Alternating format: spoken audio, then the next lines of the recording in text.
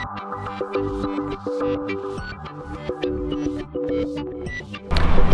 and welcome to my playhouse, and today I am at Atea and it's an exhibition, I can't say that. It's a fair where, well, they try to show us here in Denmark what's new in IT, and Atea is this IT company that sells you IT solutions and IT components, and yeah, they invite to this every year, and I've been attending for many years. I think might even go 15 years back, maybe even more. Companies, they buy and sell each other up, and the Atea name has kind of been there for a long time. And the first exhibition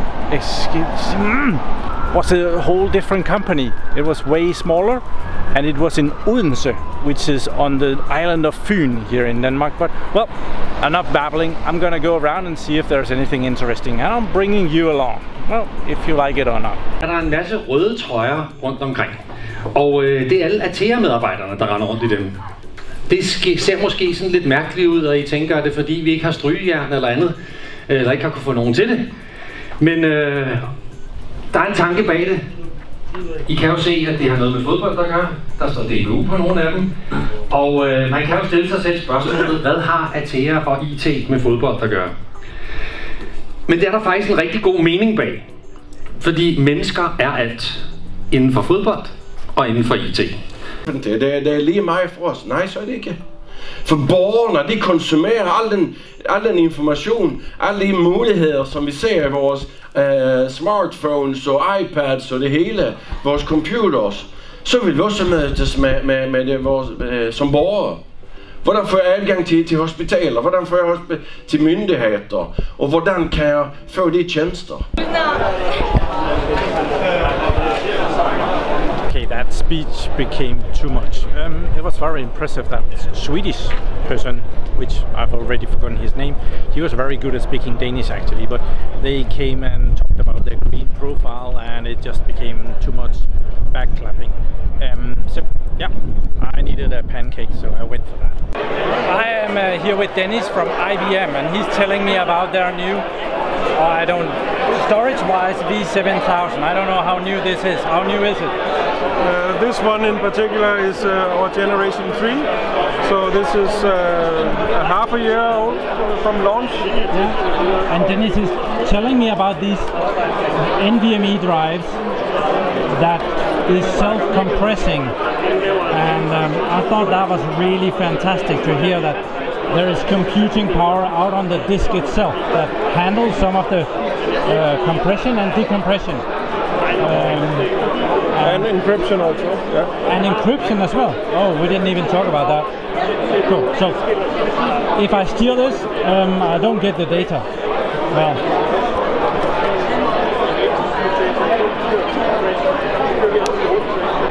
Thank you very much. And here is Preben, also from IBM. And Preben is presenting me with an, what is it? It's a Power AI appliance box.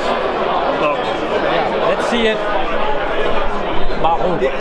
Yes, this is a Power AC922, which is our GPU-enabled power machine for AI workloads. And these are GPUs? These are GPUs, and this device can handle up to 6 GPUs. One there, one there, one there optional, one there, and one there. The two, number 5 and 6, those require water cooling, but up to 4 GPUs, we can handle that within the box with a traditional airflow. Just water cooling? Water cooling is 6, 5 and 6. This is air cooling for 1 to 4, yes.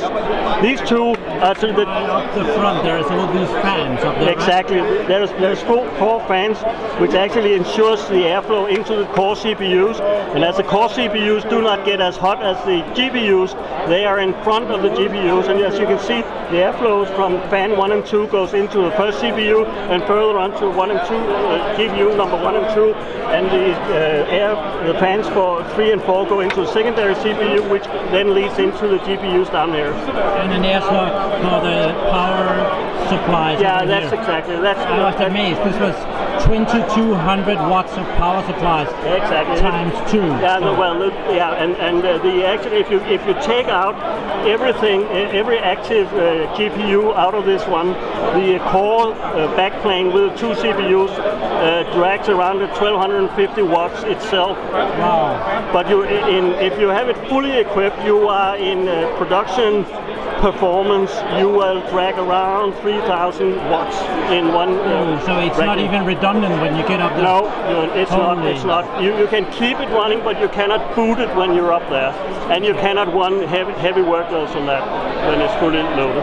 Thank you. I found my way over to the friends over at Lenovo, and Jens here has been so nice to show me their new Lenovo system SE350, the server that no one has been able to supply to me yet. So what does this do? The SE350 is more or less a server with Datacenter security built in. On the system board there's an accelerometer that will detect movement, so if people try to run away with the server it will shut down, and all of the drives in the system are self-encrypting. So if somebody tries to tamper with the device, all of your data is secure, and the system is unusable until it's unlocked through the ThinkShield portal, where the system security is handled. It's very cool. It's like a full server where everything is just scaled down. Like there's only 4 blocks of memory, but it handles 64 gigabytes of memory blocks, so a total of 256 gigabytes of memory. Yeah. And it's a 16-core CPU in the system, and it's up there somewhere. 2100. Yeah, up to 16 core. Yeah. And I was looking at this device. What is that box? And it was just this. That was teasing me. Yeah. This module we have over here is combined Wi-Fi and LTE, and the wires going from it is going to the antennas at the rear. This is the PCI cage, and they call it left and right wing in this system. Over here, it supports a T4 GPU from NVIDIA, or you can install NVMe M.2 drives in here, and you can have 4 drives in this side and 4 drives on this side. So in total, it supports up to 8 NVMe drives. Yeah. We were also laughing about this wrench that they have here for the antennas, but you need a screwdriver to release it, so that was kind of amusing. So thank you very much for the presentation. Yeah, you're welcome.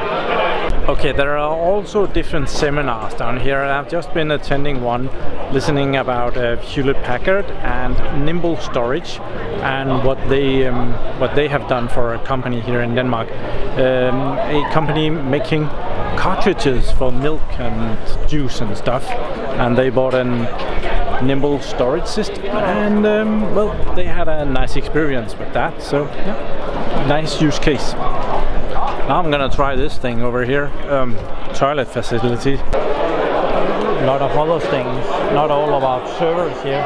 There is also a lot of consumer products and school things and screens and bags for stuff, mouse trackers, headsets, copy machines, cables, more headsets, presentation screens.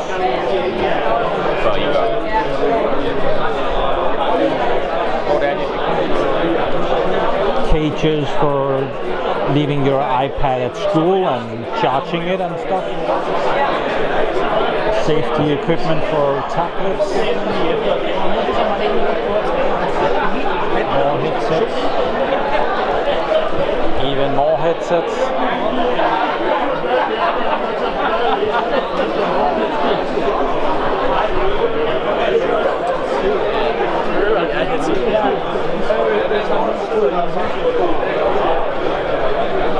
Screens, tablets.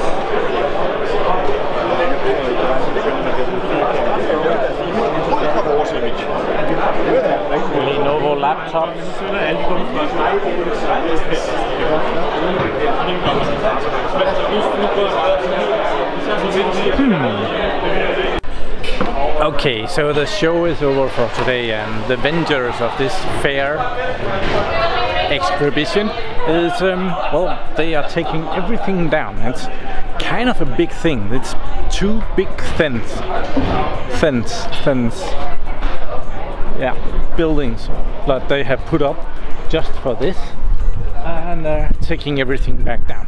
So, learned a lot of storage stuff today, and some of it useful, other stuff, well, might never get to use that, but everybody has their own idea of how to do storage, and yeah, there's just too many products at the moment, so some of them will win, some of them will be taken over by other stuff.